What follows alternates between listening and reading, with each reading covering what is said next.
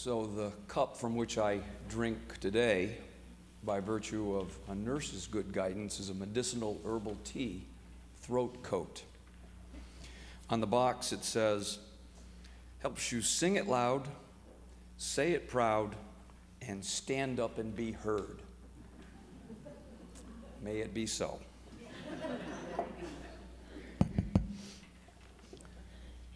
Did you hear Bishop Michael Bruce Curry's wedding sermon yesterday at the royal wedding?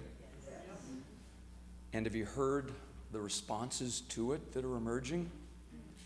According to reporters, there are many who were stunned, shocked, exasperated, pained, and troubled. Really, I think they were just generally confused. They thought they had come to witness a personal relationship's culmination in committed love between two people made into a spectacle. But the bishop brought a different perspective. His was this: if the spark of love's power could bring two people together in marriage in this day and time, and if it could draw the attention of the whole world, what would it be like if this spark of love were turned into a flame that was sent round the world? Imagine the power and the results. His wedding sermon was really a Pentecost sermon. And so they were confused. Pentecost. Many Christians know little of it. And many who know of it think little of it, think it unimportant or an irrelevant holiday in the church. Why compare it, do I dare, to Easter or Christmas? Well, if you're in any of these camps, listen up. Pentecost is big. It's fiery, huge, and it has hurricane strength, force. Pentecost reminds us not simply of our birth, but of the very reason for our being, to bring unity amidst all of the diversity of God's creation. What a calling. On Pentecost, we celebrate the birthday of Christ's church. Some therefore think that Pentecost is a day in our distant past. But consider, birthdays are not confined to the day of our birth and the past, but are ongoing and celebrated annually. Birthdays are in our future. And my new granddaughter, Niall, born Friday, has yet to even celebrate one. Her birthdays are in her future. And so is our Pentecost. We are those people who are on a journey. And on this Sunday, when we celebrate our becoming an open and affirming congregation in the United Church of Christ, and remembering we are a just peace congregation in this denomination, we are in between Babel and Pentecost, and we are on the way to Pentecost. That's what this means. We are those on a journey. But from where have we started? From where have we come? Babel. And what is Babel? Nothing less than language, expression, culture, and a people misunderstood. And what does a lack of understanding too often lead to? Confusion, mistrust, fear, frustration, anger, conflict, even violent reactivity, so often seen in human history, in the past, in war after war after war. War still raging, still too often seen in our increasingly close-quartered, diverse global village. What is the Babel story? This place from which we've come? Well, originally this biblical story was told in word and voice by Hebrew nomads to explain what it was like to encounter those who were more advanced, those first communities who were settled with new ways and new arrangements and buildings and properties that often blocked the way and the life of those who lived the nomadic way. Their livelihoods were disrupted. Their lives were threatened. Their roots were closed.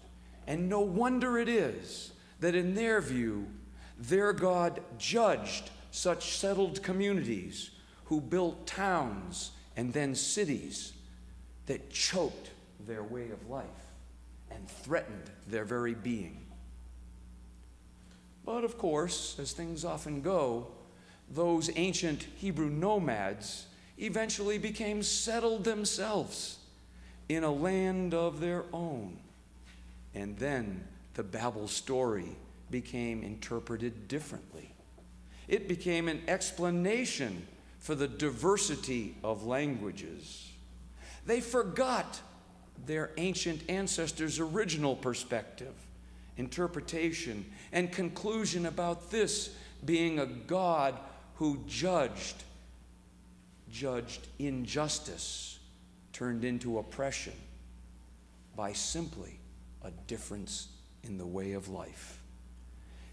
And they would come, as they became settled, to be those who judged others themselves.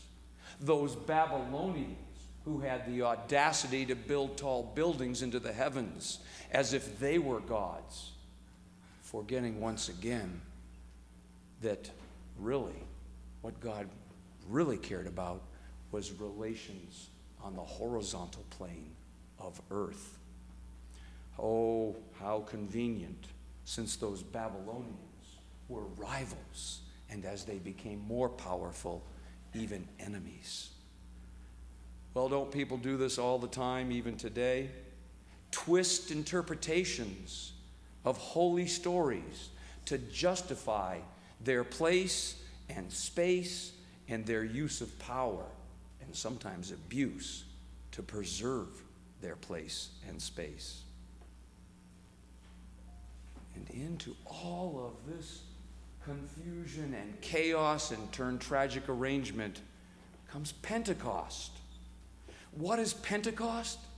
It is the day when the Spirit descends as, like the first witnesses remember, flames and wind. It's when they are confronted amidst their confusion and the tragedy surrounding the misinterpretation of their Jesus. And they are all confronted by this with an experience of understanding each other's words and language, which is a first step in beginning to understand each other's culture and perspective and ways and differences. Understanding represents the first baby step in coming to reach unity amidst diversity. And what are these two stories, Pentecost and Babel, when put together? Nothing less than stories that give us our coordinates on a scale, on a way, between Babel's life-threatening confusion and reactivity and Pentecost, understanding and unity. And we are on the way. They represent poles in a long-going battle to redeem the world for the kingdom of God. And maybe in this increasingly threatened technological society where power can be concentrated in the hands of few, maybe even the salvation of the whole world. In Pentecost Breakthrough, we have our marching orders. We're on the way to something much bigger than the church, something much bigger than being open and affirming inside these walls, something far greater than simply being a place of just peace. We're on the way to bringing these qualities outside these walls to the world, bringing qualities of God's divine ordering to all of earth's chaos, aiding and abetting God's will be done on earth as it is in heaven. What a purpose! What a mission! What a reason for our being. And you know, in the open and affirming process, I have witnessed your bringing these qualities to this day on which we celebrate who you have become. For amidst it all, you brought care in your aim and in your ways, in your goal and in your means. All along the way, I saw you treating one another with respect, treating all, not simply those whom you were concerned about by virtue of their same-sex orientation or their being persons of transgender, but your care and concern for those who were having difficulty with this, whether it was because they really had a debilitating personal experience or simply thought we already were, so why should we say it? You continually spoke carefully and respectfully, and you said, regardless of where you are on your life's journey with this particular issue, you are welcome here. Oh, if only this were the case in so many other arenas outside these walls, especially in places like Israel and Palestine and Gaza, in Russia, in Iran, in China, in Iraq, in North Korea, and sadly, in Washington, D.C. There is too much in all of these places, too much misuse of language, too much fostering of misunderstanding, too much devaluing of others, and ultimately demonizing of them. Oh, what a mission we have in the church, one that is so needed in our civil and uncivil society today. As Bishop Curry said, addressing his congregation as brothers and sisters preached, quoting Martin Luther King Jr. along the way, when love is the way, we will let justice roll down like a mighty stream and righteousness like an ever-flowing brook. When love is the way, poverty will become history. When love is the way, the earth will be a sanctuary. When love is the way, we will lay down our swords and shields down by the riverside to study war no more. When love is the way, there's plenty good room for all of God's children, because when love is the way, we actually treat each other well, like we're actually family. Living in a time between Babel and Pentecost, between confusion's misunderstanding and faith's understanding, between the world's potentially dying and the divine order's living, as we celebrate the churches, this church's, your having taken one step further along the way to Pentecost, let us also seriously consider where the church, this church, you may go next with your new settled pastor, working with your currently settled pastor.